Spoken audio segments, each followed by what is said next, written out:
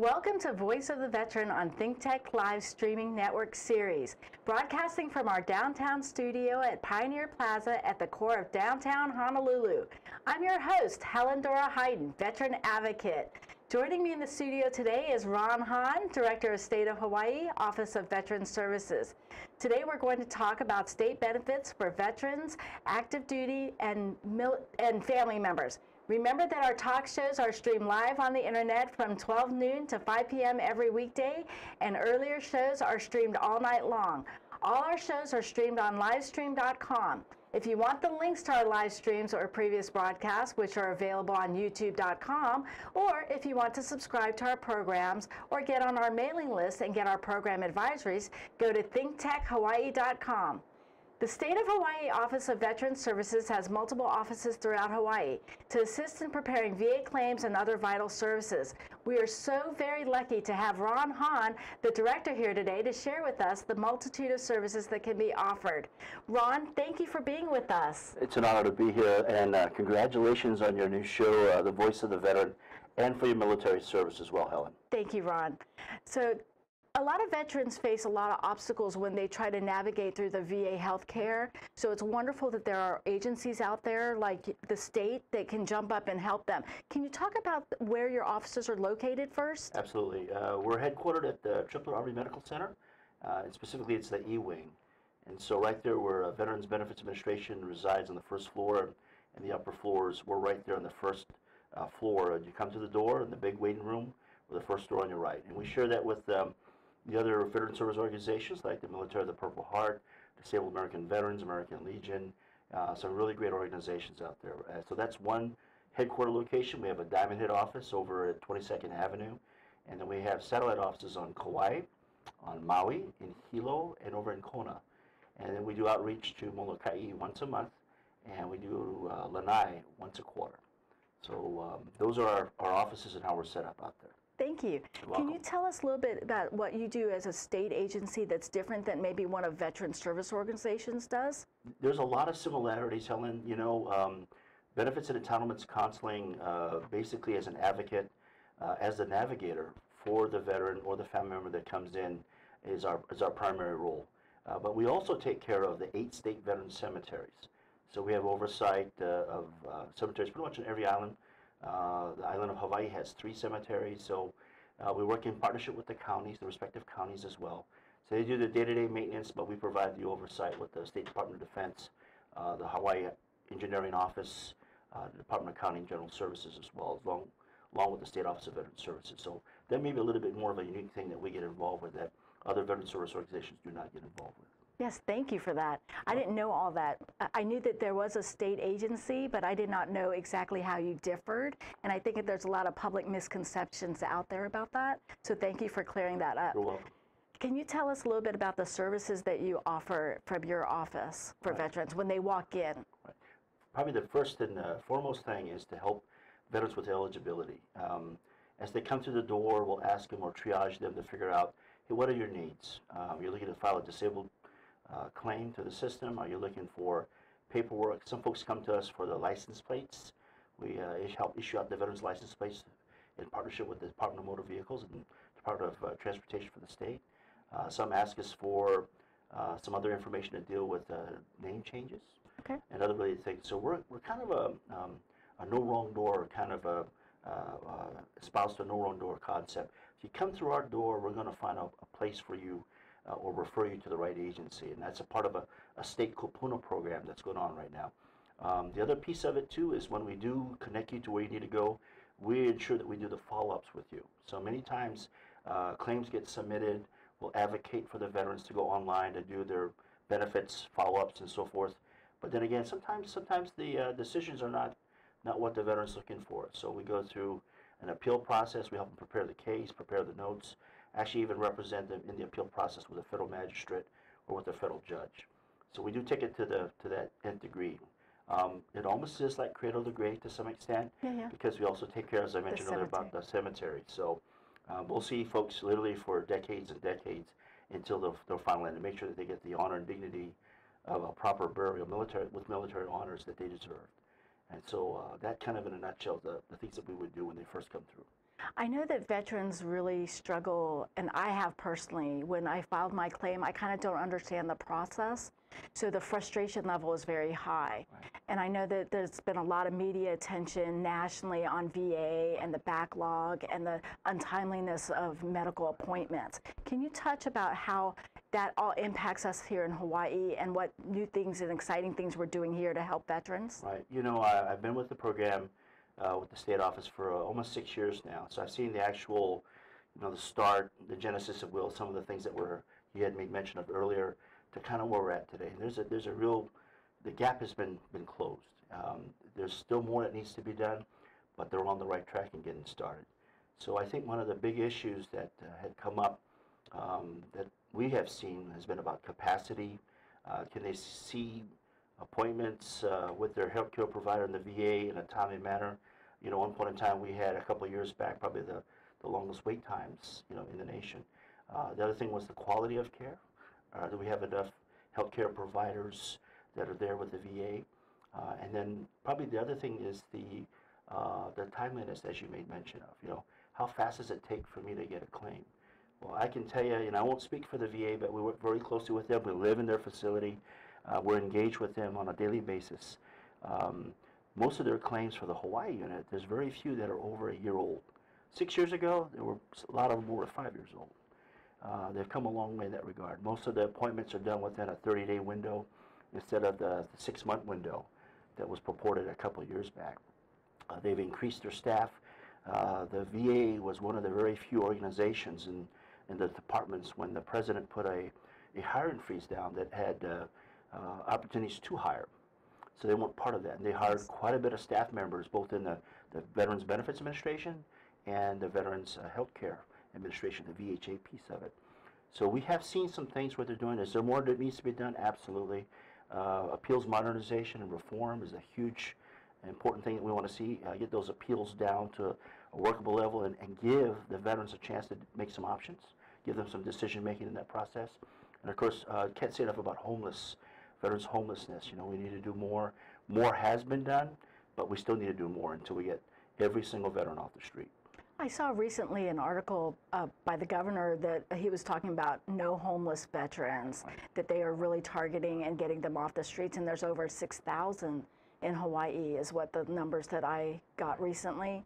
I understand that issue very well. I personally have suffered from that myself, so my heart's near and dear to that. But I wanted to thank you and your team of service officers that go out and reach out to the community and do outreach and do these claims for these veterans, the active duty. Can we touch a little bit about Sure. active duty and their family members and how you help them? Sure, I'd be happy to. And then just for the point in time count they did, 2017, Helen is, I think we're down to 619 now. Oh, good. Veterans across the state. That's both sheltered and unsheltered.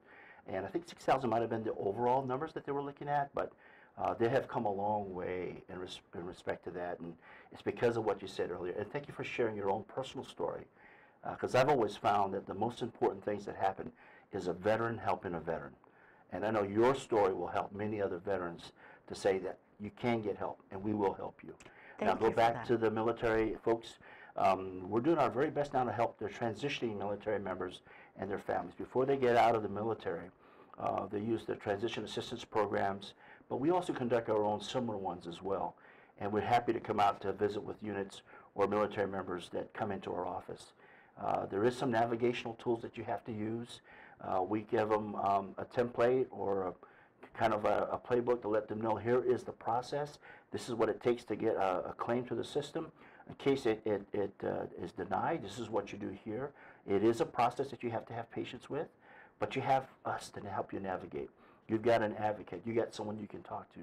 And what we're also finding out is, again, many of the military members are talking to those who had separated or retired before, and so they're getting a lot of good keys and a lot of good lessons learned and takeaways before they get out of the system, which is the way it has to be done. Absolutely. And the rules are always changing. You know this from your own personal background.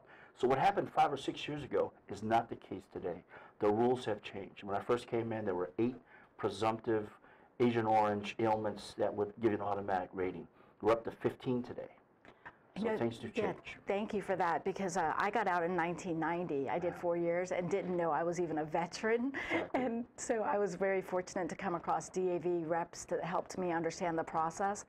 And I did not understand what was going on. I was excited to get my VA disability at this percentage that I did, but they were not. And they pushed and pushed and taught me how to advocate for myself. And that's a message that I want to give to all of my veterans and active duty. It's our own responsibility to know what's in our records, to advocate for ourselves, to educate ourselves, so that we can be proactive in the process of your claim. This is your claim.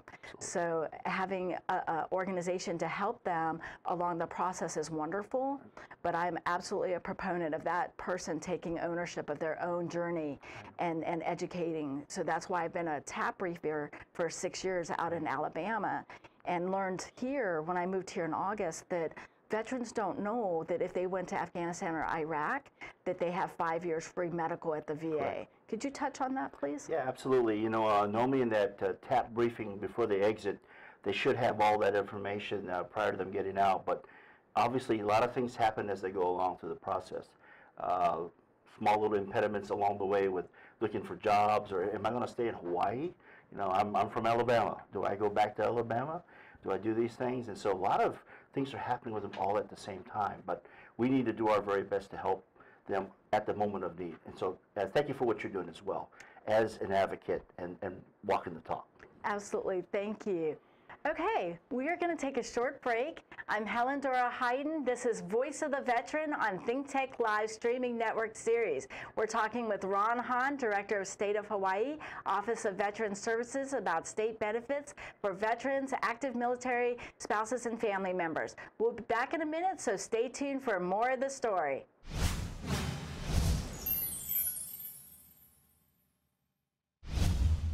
Welcome to Sister Power. I'm your host, Sharon Thomas Yarbrough, where we motivate, educate, empower, and inspire all women.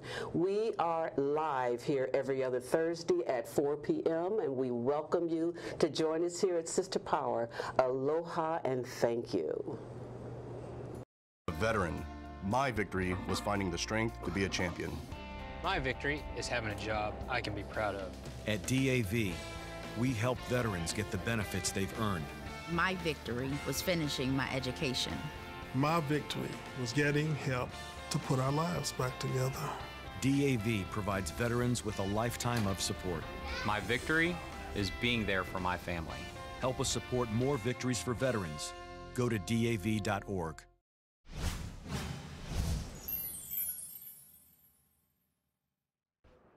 We're back. We're live. I'm Helen Dora Hyden, veteran advocate, and this is Voice of the Veteran on ThinkTech Live Streaming Network Series, talking about state benefits for veterans, active military, and family members.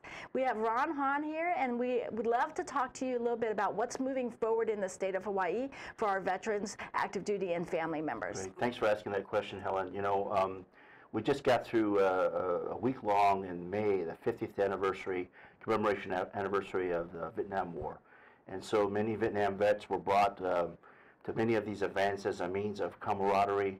You know, never got a welcome home that they should have received. A lot of them didn't get a thank you, didn't get a parade, getting a lot of different things. So we had a lot of that going on this particular week, and but it connected veterans, as you had highlighted earlier.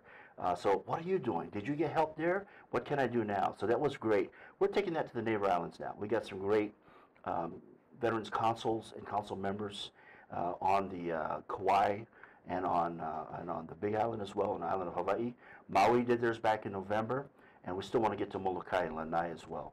So they have planned events coming up in November where they're going to recognize these Vietnam veterans, Vietnam-era veterans, I should say, on those neighbor islands. We also have a lot of things going on with the World War I centennial. That's also coming up in 2018. So 100 years in Hawaii. So Hawaii had some interesting dynamics that happened out there with vendors and contractors and people, and you'd be very surprised. So we have a website that's all designated to that, and we're looking at trying to put together a big program, a combined program again, with the county and the state on November 11, 2018. So those are just some of the big things that are happening out there. But as far as bigger projects, we got a $3 million project going on with our cemeteries. Lanai's getting some upgrades. The island of Hawaii, East Hawaii cemeteries get some upgrades, and also on Maui, we're completing their phase 2 realignment and restoration project. It's about almost a $3 million project right there. And then we're also going to adjust now to building these, thanks again to the Veterans Affairs Administration, these multi-service centers on Kauai and on Maui. And so they're going to be a one-stop shop for the vet center, the community outpatient clinic, part of the VA, and the State Office of Veteran Services will all be under one roof. Oh, that's nice. So already fully funded by the VA, and we hope to have those up within a couple of years. And again, a lot of partnerships there. State Department of Education got involved.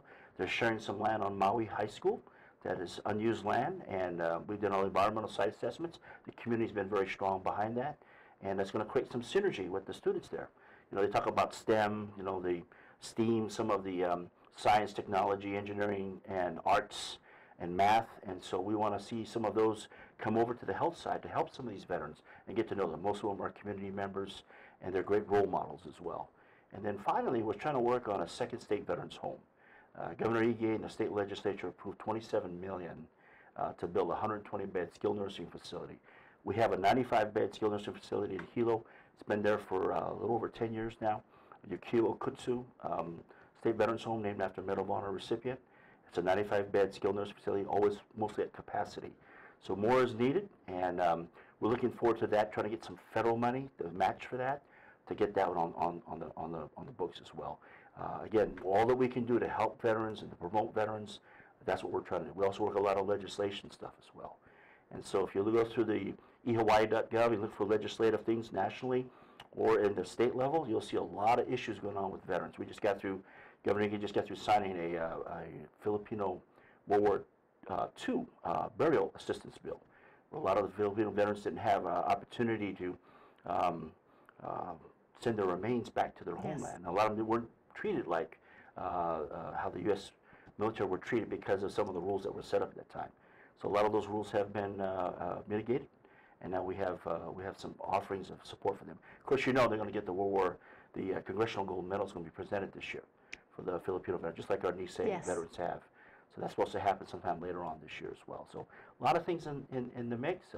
The busier you are, the more we get done. Yes. And I want to let veterans know about the monthly meeting for the Oahu Veterans Council that meets over at the Foster Village. Right. Amazing facility. If you've never seen it, that was my first time last month, and getting to know everybody.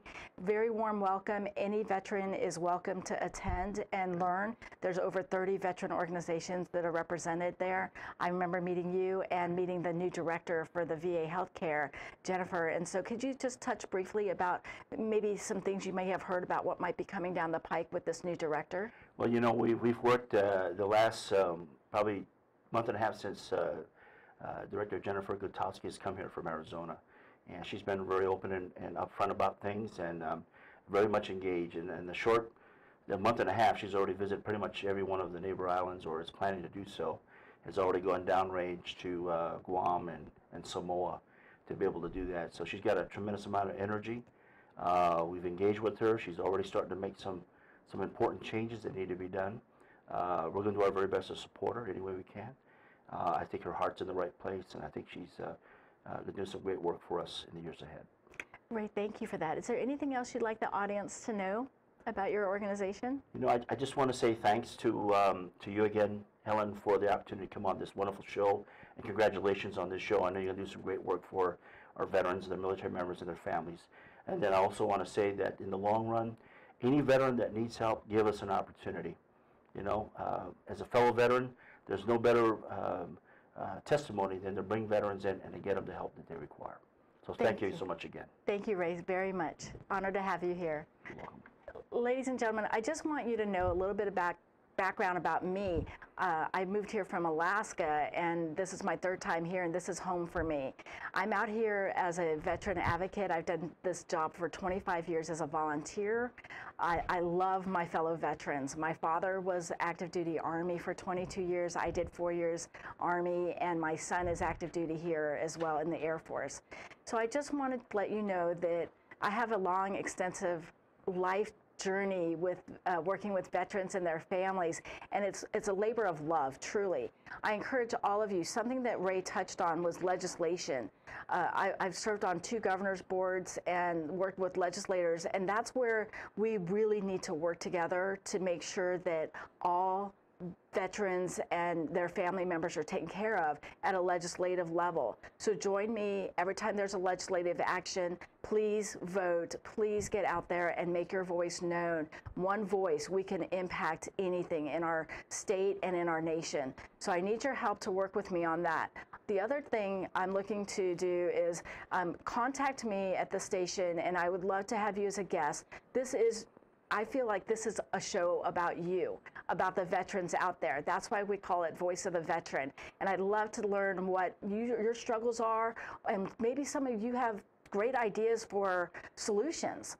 I don't want to just know about struggles. Let's talk about how we can all work together to make it a collective environment so that we can all benefit. I hear a lot of veterans say, no, I don't want to file for VA disability because I'm taking it away from somebody else. You're not.